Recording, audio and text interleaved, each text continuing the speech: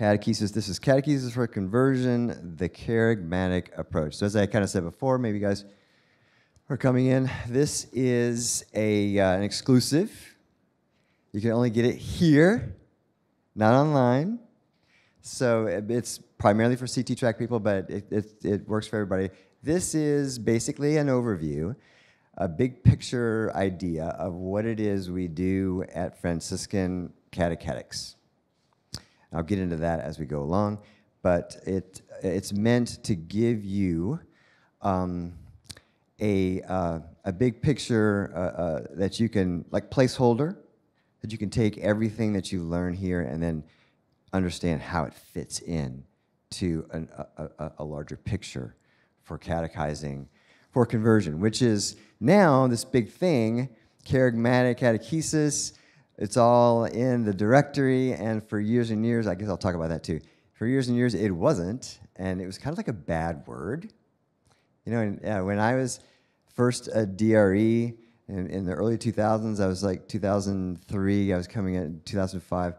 When I would be in national places, you didn't say that you wanted to do Kerygmatic Catechesis. That was a dirty word. You know, everybody's doing shared Christian praxis and Thomas Groom and Kerygmatic Catechesis. That's you know, that's bygone days, the 60s. We don't do that anymore. So, you know, I would come up with all kinds of creative words for it. like maybe I would say evangelizing catechesis, or maybe I would say, I don't know, maybe I'd say catechesis for conversion or something like that. If I said things on a national level, if I said something I was speaking to people, I wouldn't say Kerygmatic Catechesis, because then you'd be branded. Oh yeah, you're one of those. And then people started, well, Pope Francis started talking about it more. Pope Benedict talked about it. Pope Francis started talking about it a lot more. He used the term almost in one of his, I think, Evangelium Gaudium. And then this new directory comes out, and they just say it, which is what I'm going to say. I'm kind of repeating myself, but they just say it. You need Kerygmatic Catechesis. I'm like, yes, finally, we know that. I've been trying to tell you people that for a long time. You don't listen. Okay, so here we are. All right, so let's start. Here's the first question. Do you ever wish your lessons had more effect? When I first came here, so my wife and I, here's my wife right here. Everybody give applause for my wife. She's great. Because she puts up with me. When I first came to Franciscan, we had this big conversion later in life and reconversion back to our Catholic faith, and I really wanted to teach people. And so that's what I wanted to do. I wanted to help convert people. And this was like 1999. Scott Hahn was first getting started, right? So I was like totally enamored with Scott Hahn stuff. He had just wrote his like first book, like Rome Sweet Home. Maybe he had this tape set of salvation history, VHS tapes, mind you, and 14 tape set, and I was just like enthralled, right? So that's why I came to Franciscan. I looked on the back of a thing. It's like, oh, he teaches at Franciscan. Maybe I can go there. And I just loved him, right? I took every class he ever had. But when I came here, I asked the people in admissions, I was like, okay, I want to learn how to convert people. Where do I go for that? And they said, oh, you need to talk to Barbara Morgan in the catechetics department. I was like, oh, really? Okay. I kind of like Scott Hahn stuff. I'm just going to do that. So I did that for a little bit, and then my wife and I, we taught CCD down at St. Peter's. I don't know if you guys have ever seen St. Peter's in the downtown area. We taught CCD, and I had fifth graders. Have you ever tried to teach covenant theory to fifth graders? I mean, falling flat is not even close to the description of what that was, right? They just look at me like, are you crazy? Right? So I realized after that year where I got like nothing from them, like I need to learn a little bit more about how to do this instead of just saying a bunch of cool stuff. So So then I did go to see Barbara Morgan, and said, hey, I need to learn how to do this, right? So she's like, okay. So what I'm going to tell you about today is what she taught me, and a lot of other people here who were students, including Stella Jeffries right there, who was way before me, pioneer before me. So that's what this is. And I know that from the laughs and the little chuckles that we've probably all had that happen, right? Or is that just me? I don't know. Is that just me? No. I know it's a common thing. You know, and sometimes we can do everything right, and we still get those blank stares. But there are some things we can do that would help us to actually, get in there and do it better. We could have a better chance of doing this.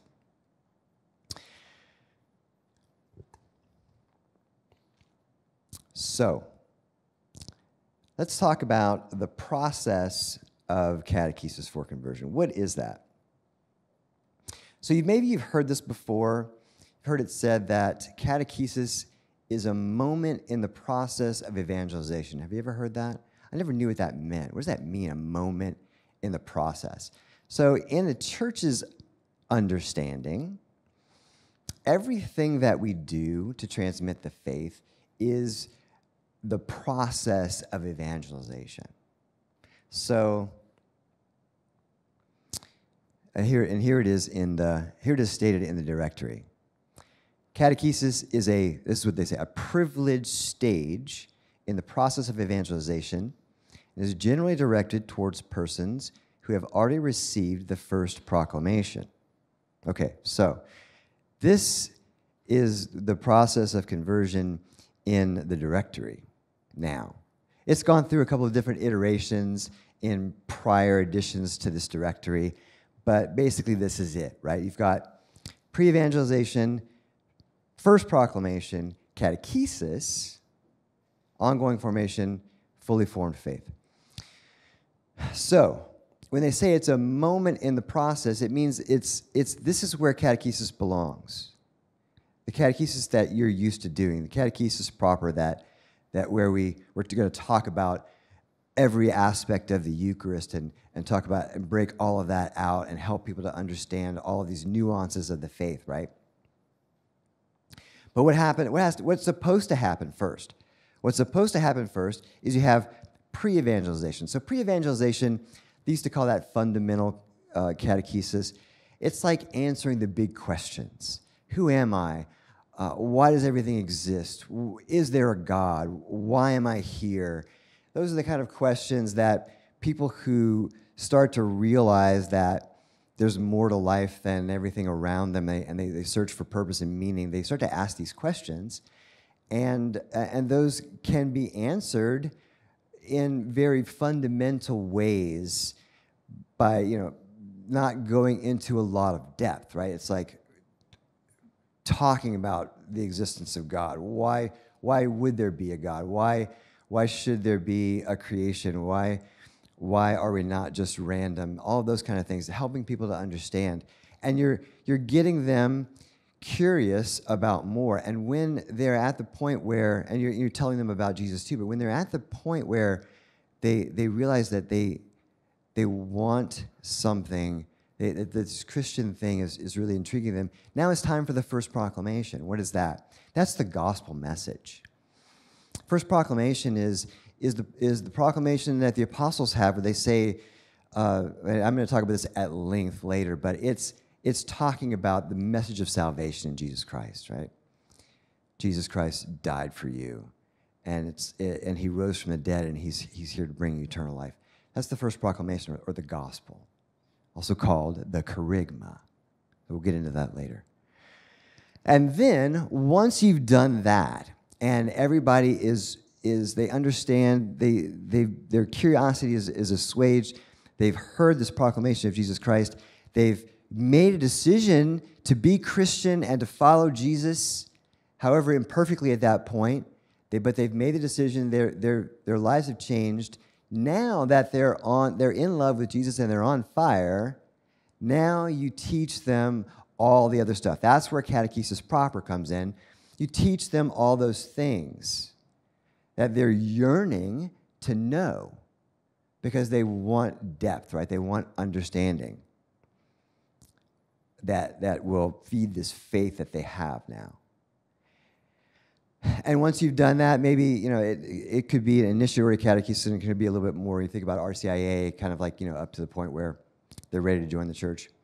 Then there's ongoing formation that continues for a lifetime.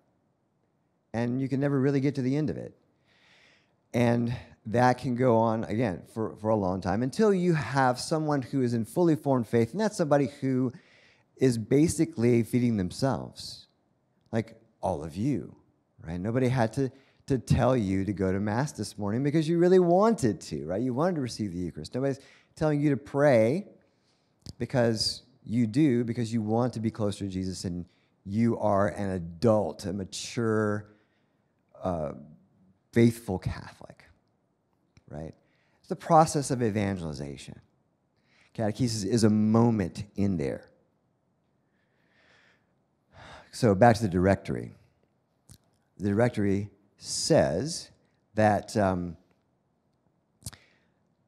those who ask for or already received the grace of the sacraments often do not have an explicit experience of faith, though. Okay, so it says that these distinctions that we have in this process of evangelization, these distinctions, they're useful. However, in today's society, in today's world, we don't always get the luxury of having people go through all the stages. It says, people present themselves to you without having had the first proclamation, without having had this pre-evangelization. And there they are, right? And you have to deal with them. In your now, there's really no formal mechanism for that in our religious education to take care of this. We just kind of do catechesis, don't we? And even if you did, even if you were DRE and you set up this perfect, now we can do this in RCIA because people come to us and we can say, okay, we're going to have this time period and we're going to go through a pre-catechumenate, and we're going to do some evangelization there, and then we're going to do the rite of acceptance, and we're going to have you accept Jesus, and then we're going to do the catechumenate proper, and we're going to talk about all the other stuff involved, and then you're going to get initiated into the church. You can do that in the RCIA. In children's religious education, even if you did set up this perfect system and you had all of this throughout their primary grades in high school, what's going to happen? Somebody's going to come in, they're going to move in, and they're going to say, catechize my kid, right? Oh, no, I'm sorry, you can't be a part of our program because you haven't had pre-evangelization and first proclamation. Duh, right? So, no, you can't say that, can you? You can't say, you have to take them in. You got to do something with them, right? So what do? That's what the church says. Those today who they've already received the grace of the sacraments, but they don't have an explicit experience of faith. So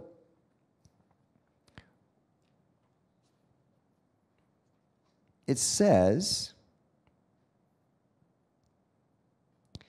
in the present context, it's no longer possible to stress such differences, these distinctions of the process. Those today who ask for or already receive the grace of the sacraments often do not have an explicit experience of the faith and do not intimately know its power and warmth. So they're coming to you, they're unevangelized.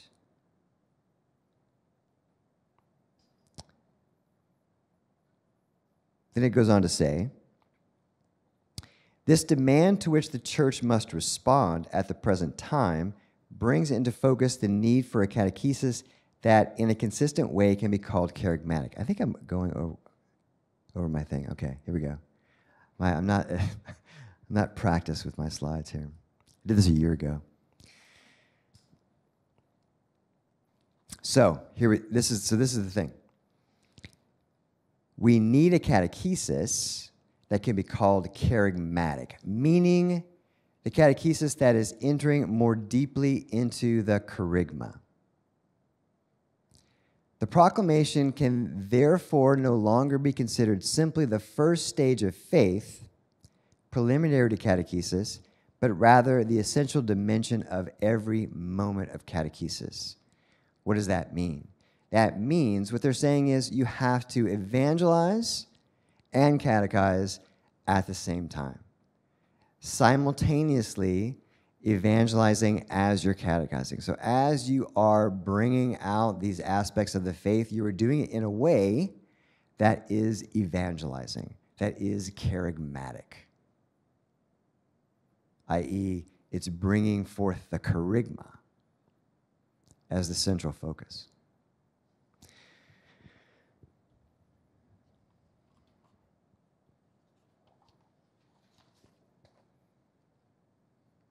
Any questions? Like, oh, yeah, a lot of questions. I mean, how do you do it, right?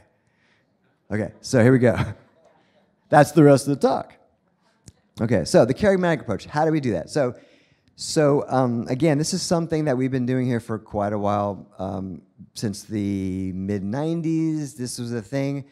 Kerygmatic catechesis is something that came out of the 50s and 60s. It's an offshoot of the liturgical renewal. Catechetical renewal was happening at the same time.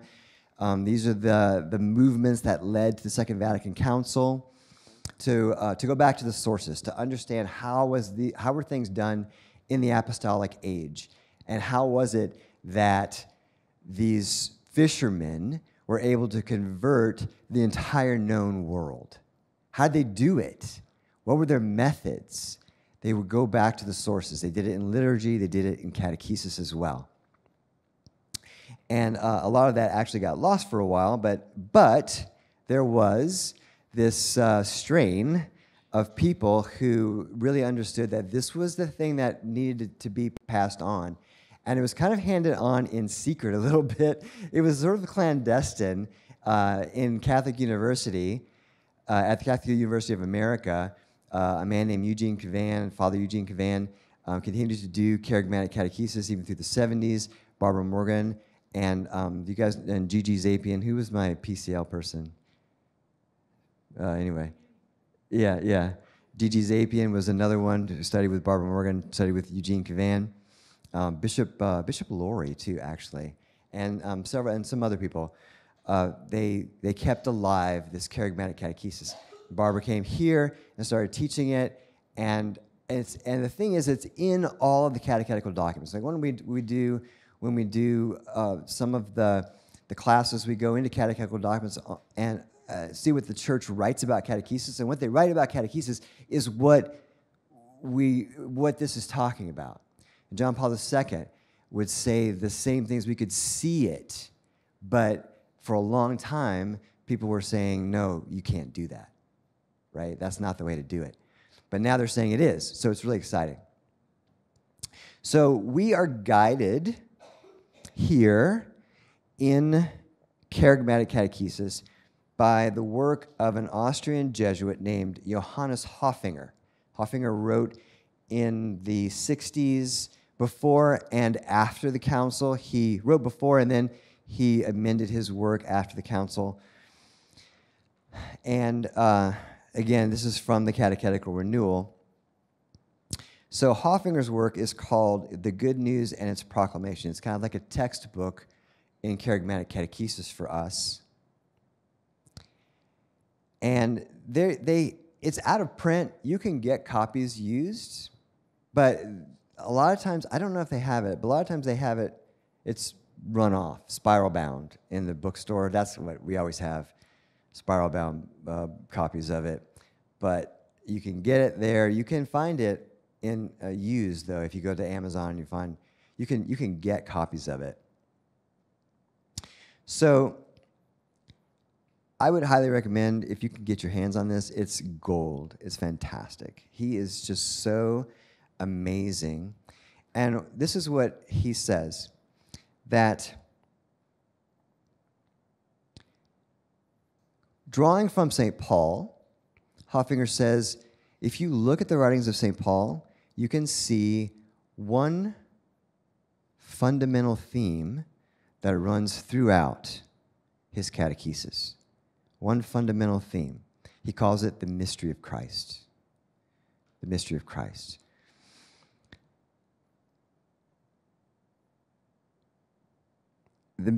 he says this. This is what he says. The message entrusted to us is made up of many different doctrines, but it is, by its very nature, far more than a list of truths. That's important.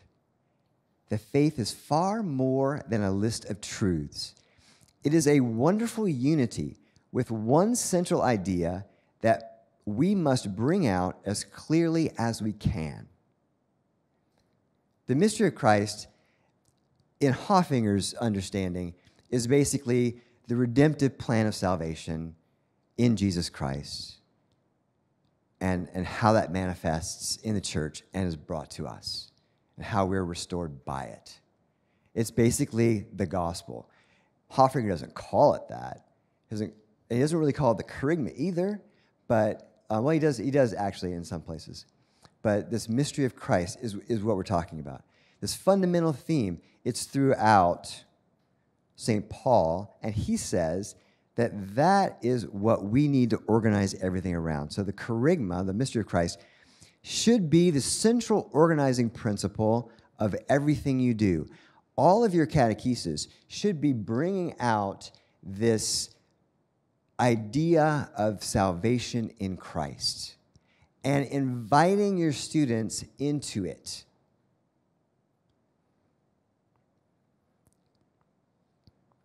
Everything we teach, every lesson, should be delivered from this understanding of the kerygma. Everything moving them towards transformation in Christ. What does Paul say over and over again?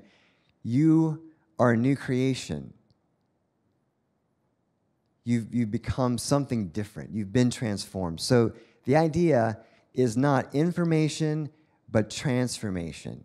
Your goal is not merely to impart information, but to bring them to understand that they can be a new creation in Christ.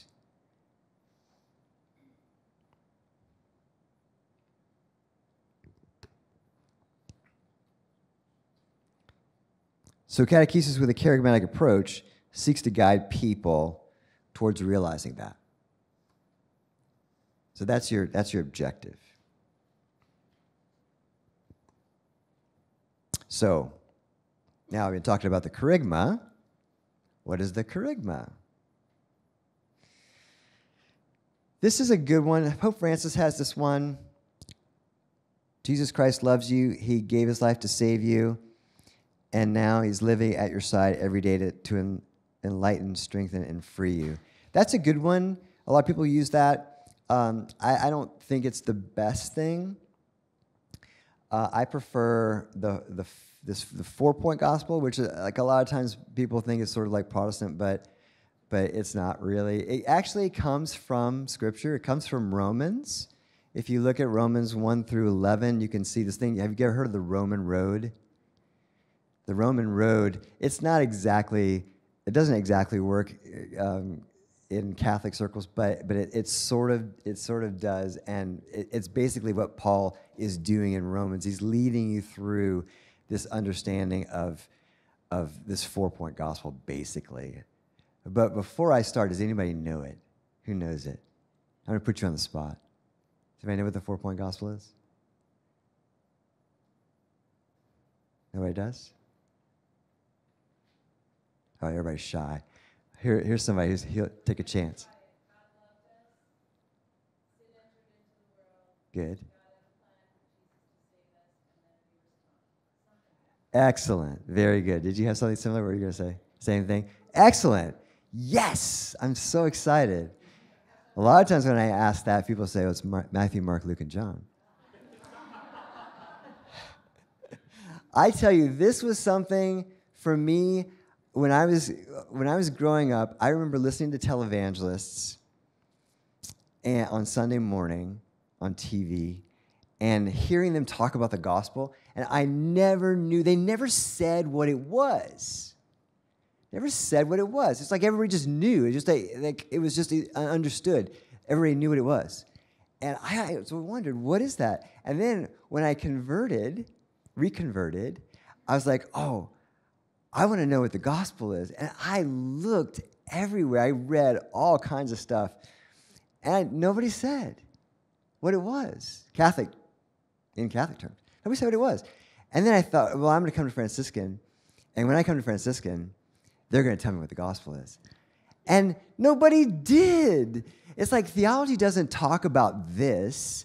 Theology talks all around this. And they just kind of like, I don't know, assume that you know this. And and then like the documents, like the catechesis, like the director for catechesis, they give you flowery, it's all nice and perfumey language, and you're like, you still don't know, so vague, you still don't know what you're talking about. Like, what is this we're talking about here? What is I wanted to know, what is the gospel? It was in a Scott Hahn class. I was my first couple semesters, didn't hear it. I started to think, I'm never going to know what the gospel is.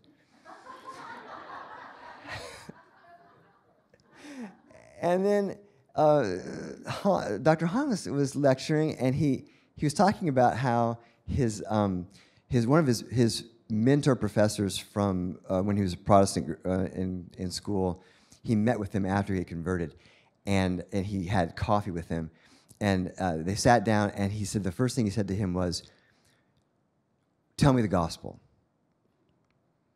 And so he rattled this thing off, and he's like, "Oh, thank God, I thought I had lost you." That's what his mentor told me. I thought I had lost you when you came to the Catholic Church. That's how much we don't know, right?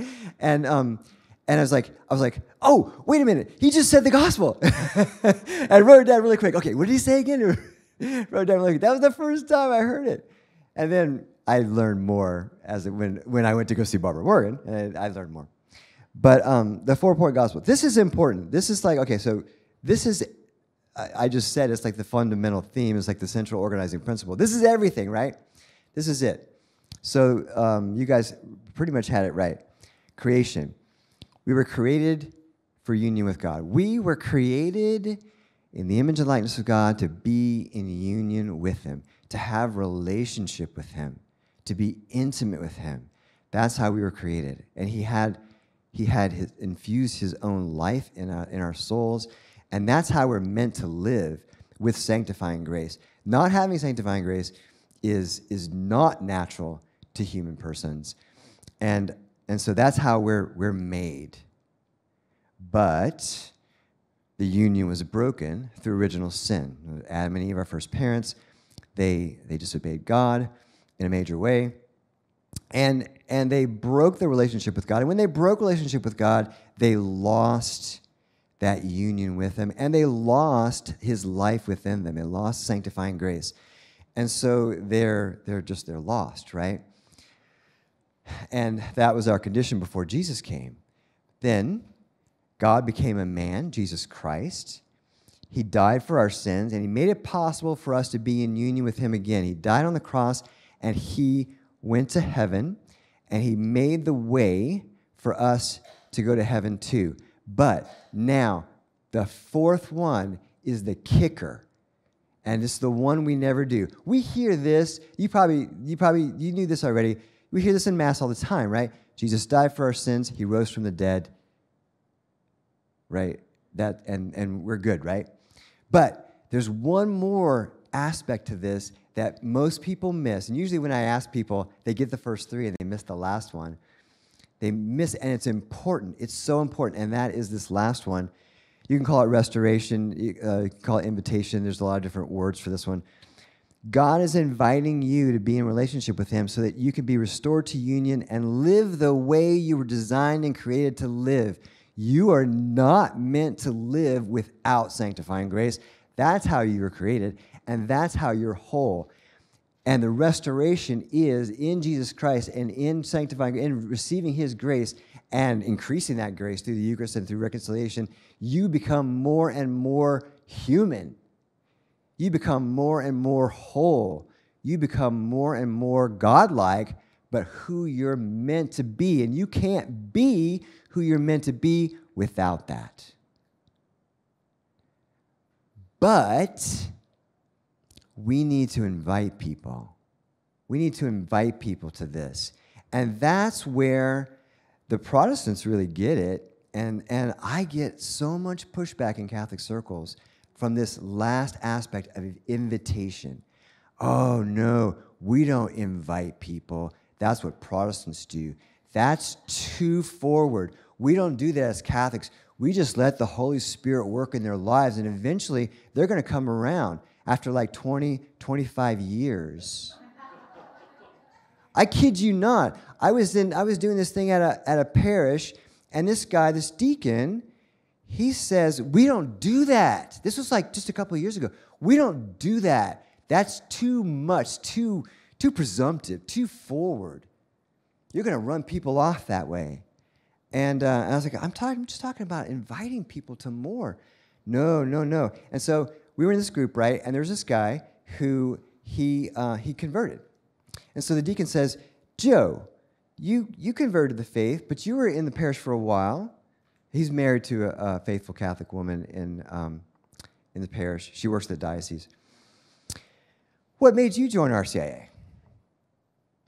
He said, well, would you have left the church if somebody had asked you to join RCIA? He's like, well, no, I don't think I would have left. Because he was like going to Mass with his wife for like 10 years. And going to Mass and going to church events and doing stuff with the parish.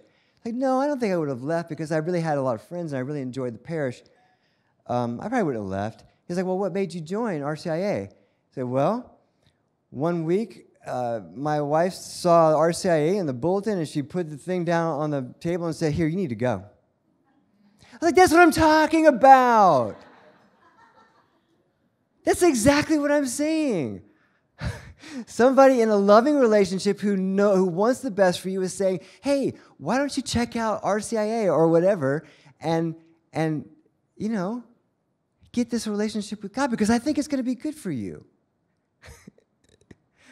I was like, what are we doing? Okay,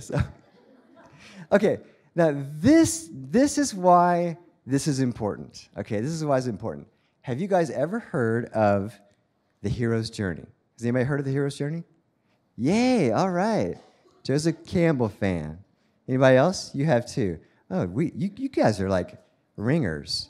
Have you been to this talk before? Hero's journey.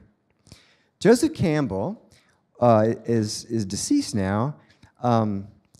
He was a mythologist.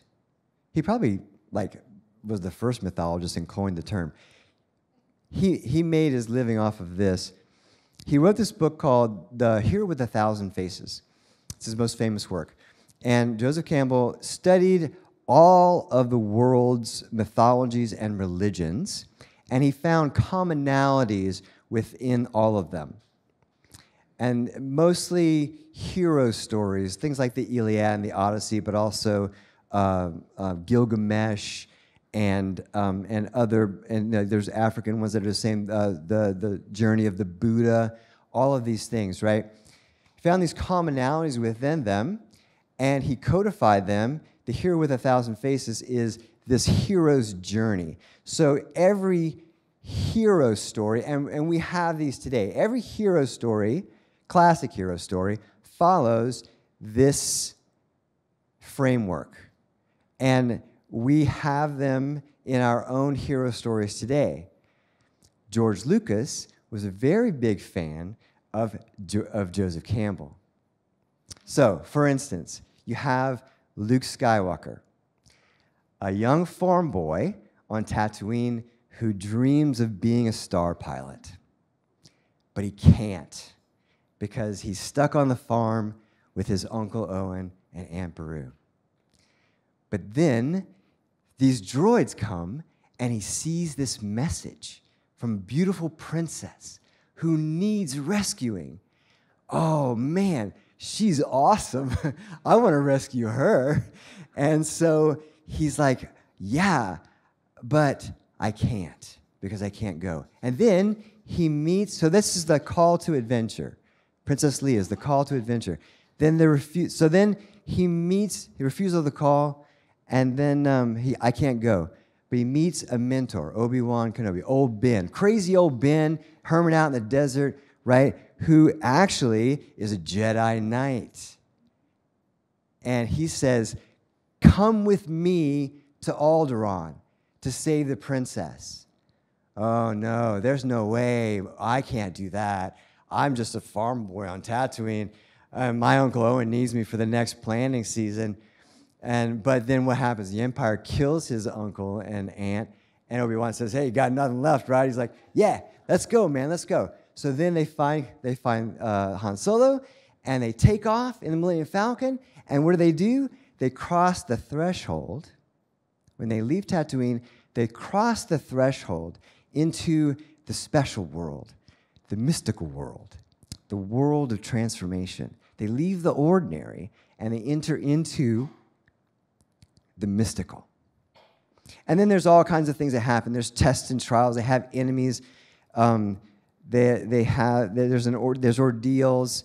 There's usually a magic sword involved, like a lightsaber, right? And then they come back. They go through all of their trials. They have this big, huge battle. And then the hero comes back to the place where he left, but he's changed by his adventure. He's different.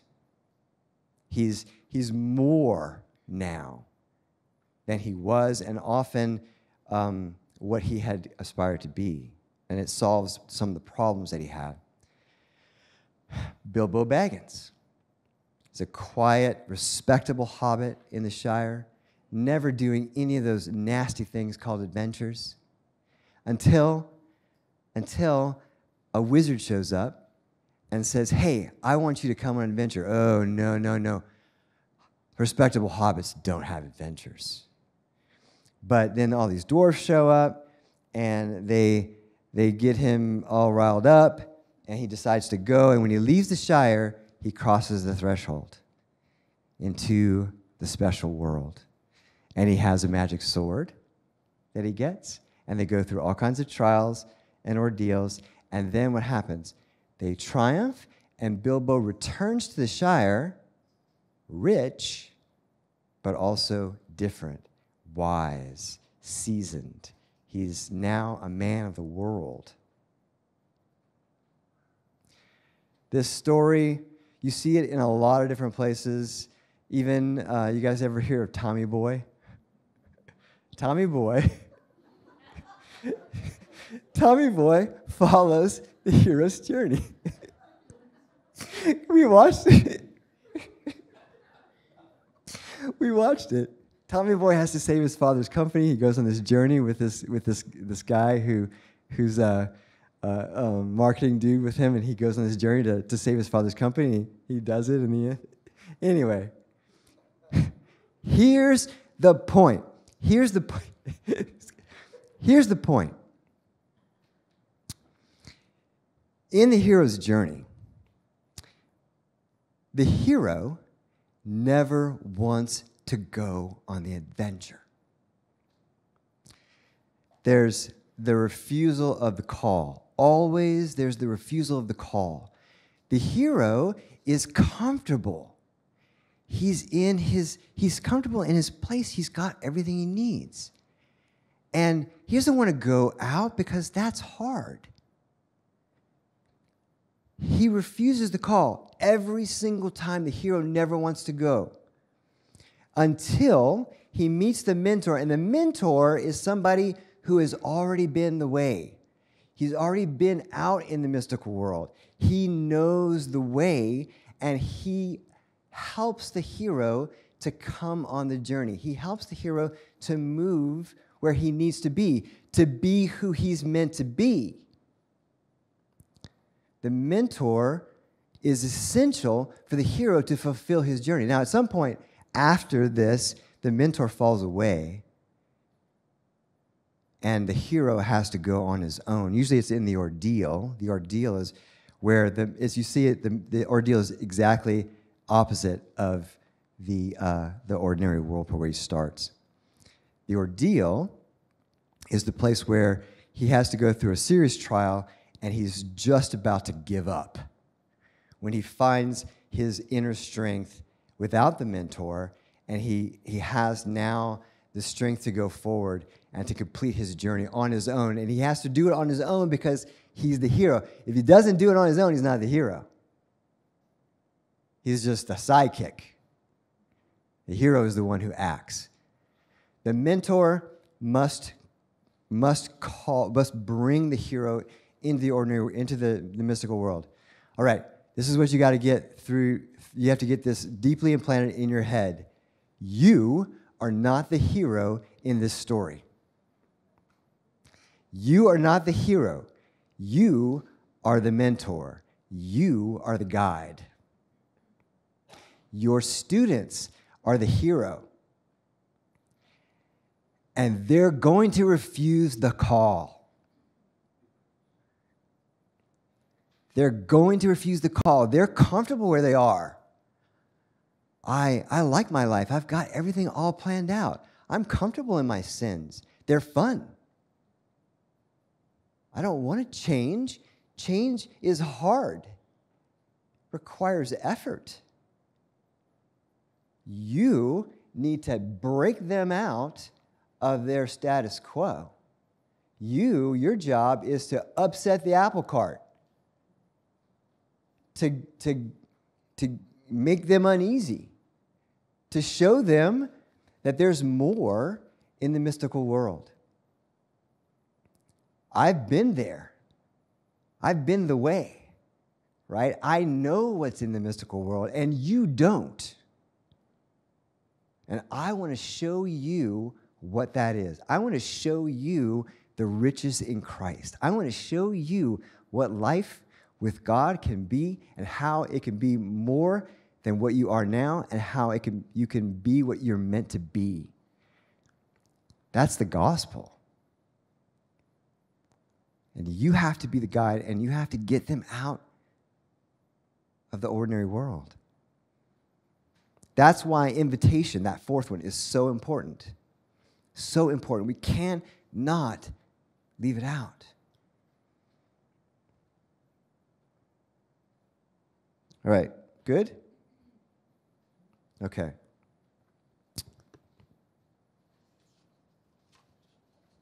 Now, second aspect to Hoffinger's Kerygmatic Catechesis is what he calls the means of insertion into the mystery. Okay, question.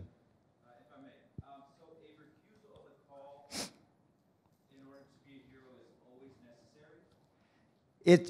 It always appears in the hero's journey, and it's human nature that most of us need some kind of nudge. Right? Now, it can happen outside of a personal relationship. It can happen that the Holy Spirit does just nudge somebody to the point where they're restless enough to search.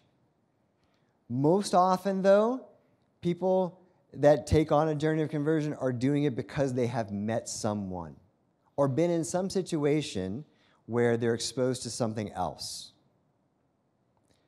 Even something simple as somebody one time went to a boss's funeral, Catholic funeral, and experienced a presence in the church that they had never experienced before in their other Christian churches. And they said, there's something here that's different, and I need to know what that is.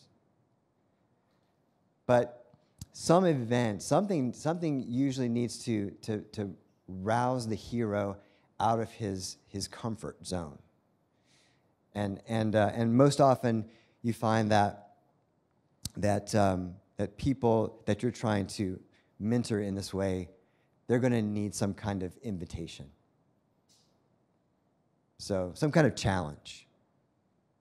Does that make sense?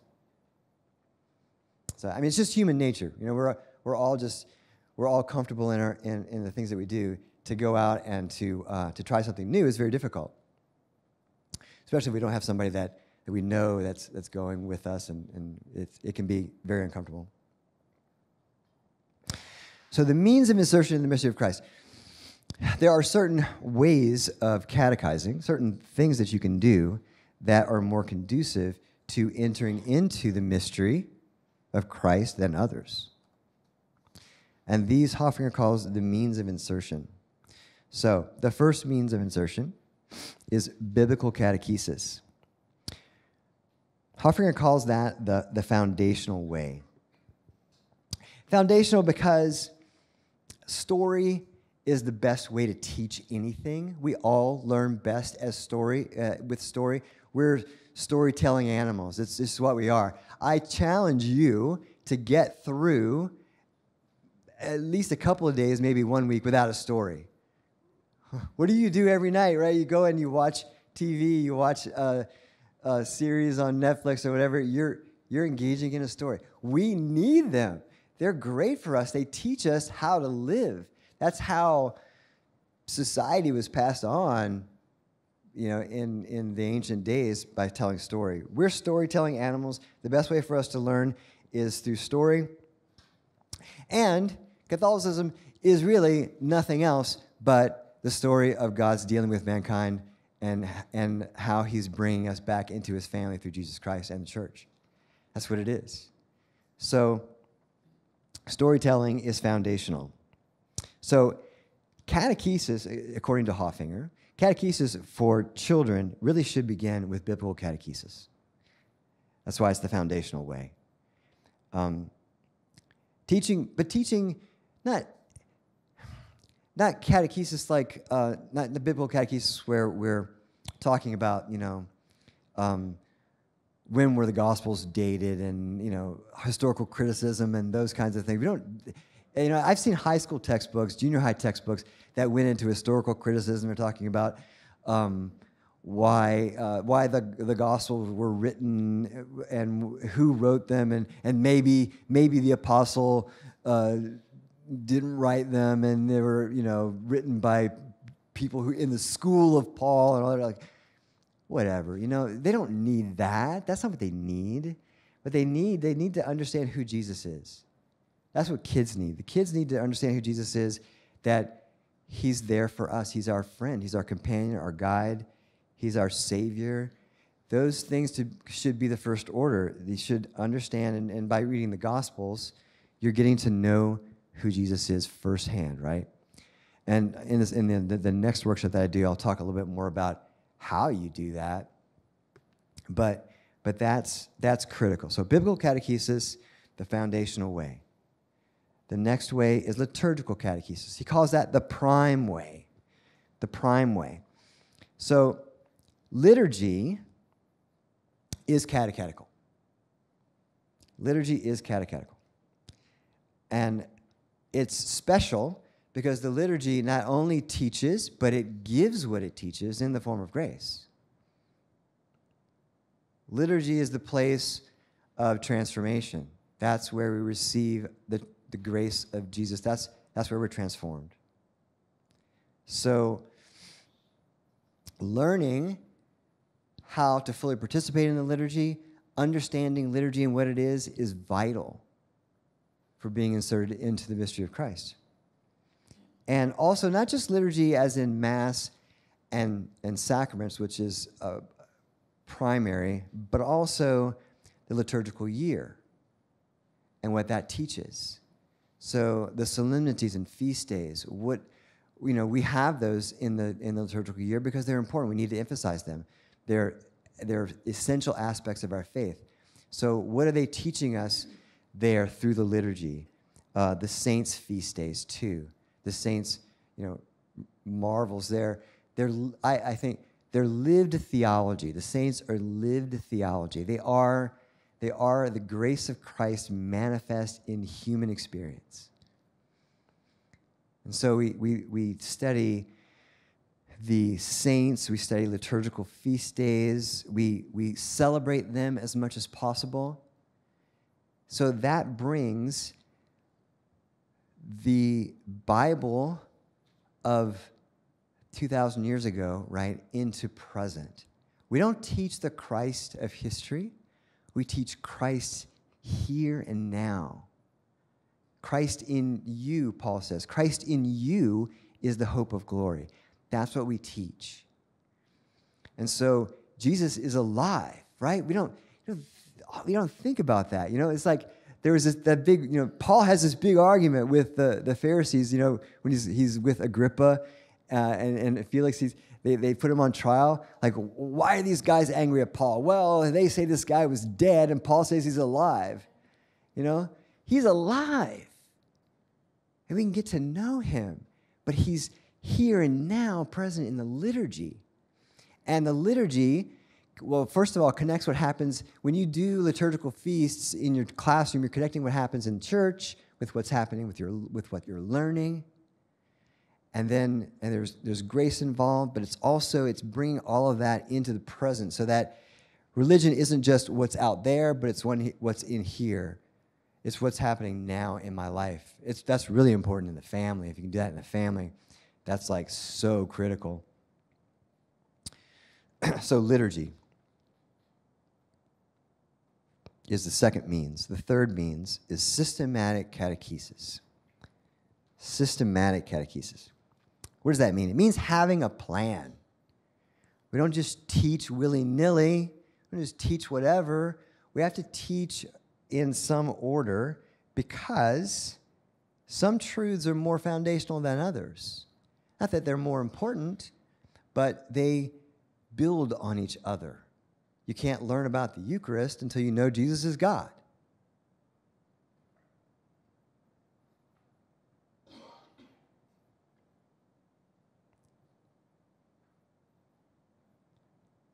And systematic also means calculated for an effect.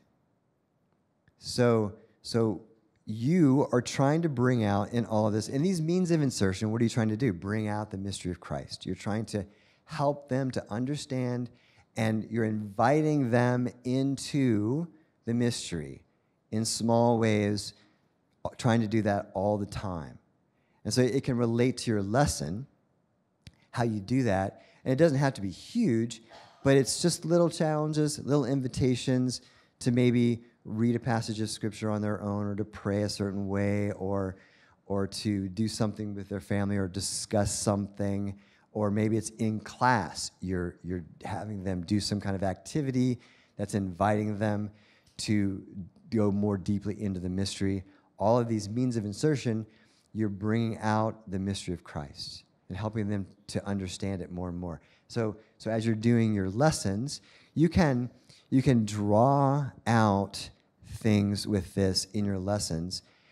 For instance, like instead of you have a Bible passage in your textbook, and it introduces the lesson, and then you have a bunch of text in the lesson.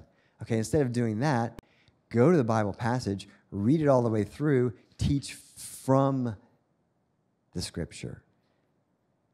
And draw out the lessons that are they, in the textbook they say, okay, have the students read this, then have the students read this.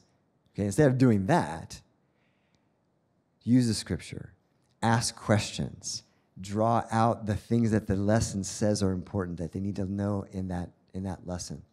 Have them figure that out on their own, but you're doing it through the Scripture, right? You're using your Bible. You're reading from the Bible, not just from the textbook. And they see that this Bible thing is something special, right? It's something different. And you don't just put your coffee on the Bible. Put your Bible on the table and put your coffee on the Bible. It's reverenced, right? It's important, special. So they see that. You do liturgical things within your classroom. We call it having a liturgical envelope within your class. Not only do you start with prayer, but you might start with the Scripture of the day. Or you might have a Bible table, a little prayer space set up with the crucifix and the Bible, and you take your Bible off of that and you read the Scripture of the day. And you have them go through the same motions that they do in Mass. So, after you finish, you say the word of the Lord. They say, thanks be to God. You read a gospel. They do the sign of the cross over their forehead and lips, and you have it. You bring liturgical things in. You bring holy water in. You have them sign themselves as they come into the classroom, because this is a holy space, right? You bring in liturgy, and you work in liturgy. You take collects from the Mass. You take little aspects of things from liturgical feast days, things in the Mass, and you work that into your lessons, right? You use that language so that they hear it again. Then the last thing is this. The last thing is Hoffer doesn't really have a word for it, but I just call it the communal, personal aspect. The thing is that you, as the catechist, will never authentically be replaced. There is no substitute for you being in front of a bunch of kids or a bunch of students and being a witness to the faith to them. A book or online learning can never replace the person who's standing in front of you and is pouring themselves out to those students and being a witness. Barbara used to say that a catechist never merely imparts information. The catechist imparts themselves with the truth at hearing. The catechist imparts themselves with the truth at hearing. The personal aspect is vital to be able to pass on the faith authentically. And the influence of the community and the family as well. The parish is the locus of catechetical formation. And the pastor is the head of that. And he's doing that for the bishop. And so the communal aspect of the faith can't be done without. It's essential to insertion into the mystery. Cardinal Newman, you guys know Cardinal John Henry Newman? He's really big on this. His idea of personal influence is huge in the work of Newman. Newman wrote a sermon really early in his career when he was still an Anglican. He posed the question, how did the faith survive through all the turbulence of the early centuries? Persecutions, negative effect of society, all of those things. What was it that did that? And he came up with a bunch of ideas and then systematically just kind of shot them all down. And he said that the reason why the faith was transmitted the way it was because the people who were the transmitters of the message were themselves examples of it. The people who were saying what they were saying were living it themselves. They were a witness of the message that they were transmitting. And that is the reason why Catholicism spread so heavily, so thoroughly throughout the empire. And that's why this is so important. And your witness is so important.